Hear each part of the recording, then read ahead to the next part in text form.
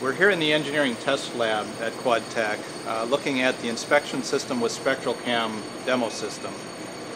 This system is looking at a continuous web. It consists of a single camera inspection system with a single top light.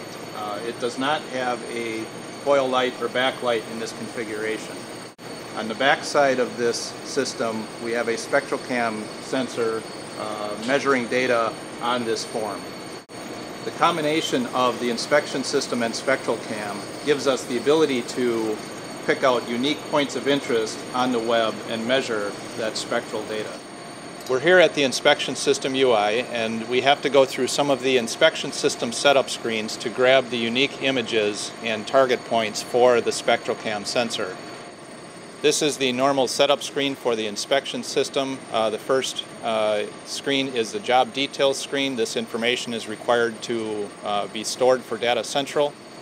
This is the sensitivity setting for the inspection system. For this application, we will just use the low setting. Our typical light adjustment, as I mentioned, there is only a top light on this application. We would set that up here.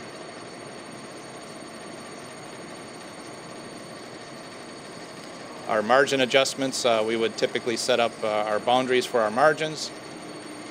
At this point, as you can see, we have the image from the web, and we can now set up our color targets. I've preloaded some targets here. We can have up to 72 targets within the SpectralCam system. For this application, I will just look at Unit 1. I've set up 3 targets in the orange. As you can see, the smaller box is the area that measures the spectral data. The larger box is the box that identifies the unique area of the web that we need to target. Within the system itself, we can then set up for our trending screens the delta E, delta density, and other settings for those color targets. Once we apply these targets, we begin inspection. We grab our golden template image for the inspection system, and the SpectralCam sensor comes out of its area and it starts measuring color data. So at this point you can see the system is grabbing the golden template, and we're actually getting color data shown on the screen for Unit 1 on top of the screen. The inspection system screen is separated into two areas.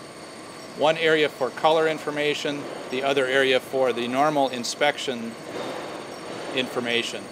Because this is a continuous web on this application, we will see a lot of defects popping up on screen, so I will focus on the color information. So if we expand the color information, we see information on our 3 color targets and our delta A and delta E differences that we're noticing in the different images that we're grabbing, delta L and delta D information as well from the color targets that we're measuring. We also have trending information that comes up regarding our color measurements, and you can see our tolerances that we've applied to those targets are shown in the red and yellow area, and green is it's within tolerance.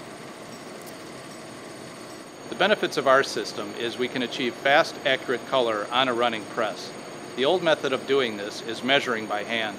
This is where we can save a lot of waste on your press.